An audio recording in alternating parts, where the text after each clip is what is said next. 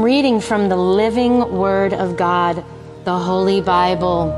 Hallelujah. I'm reading Psalm 91, safety of abiding in the presence of God. Whoever dwells in the shelter of the Most High will rest in the shadow of the Almighty.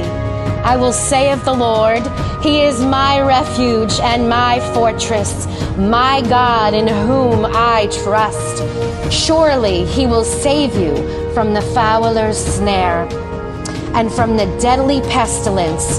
He will cover you with His feathers, and under His wings you will find refuge. His faithfulness will be your shield and rampart. You will not fear the terror of night, nor the arrows that fly by day, nor the pestilence that stalks in the darkness, nor the plague that destroys at midday. 1,000 may fall at your side, 10,000 at your right hand, but it will not come near you.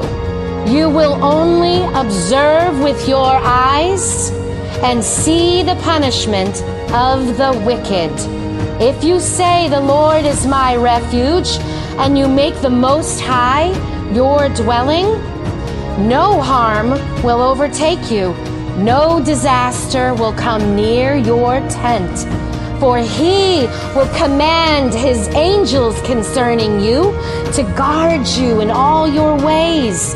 They will lift you up in their hands so that you will not strike your foot against a stone.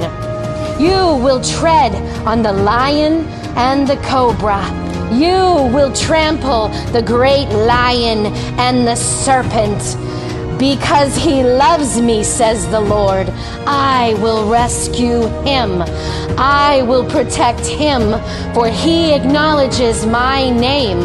He will call on me, and I will answer him. I will be with him in trouble. I will deliver him and honor him. With long life, I will satisfy him and her and show them my salvation. Hallelujah.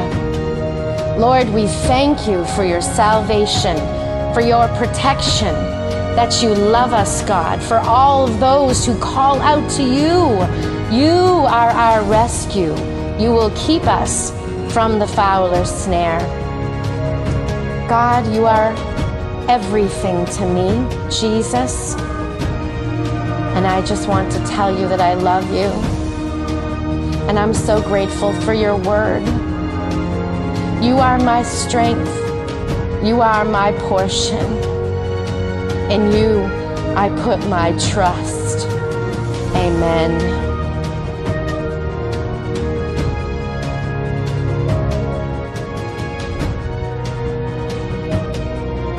Thank you, Lord. God bless you.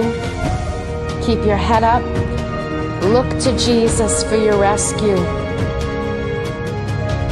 In all ways, seek Him first in every part of your life domain. Look to Him. He has your answers. Amen.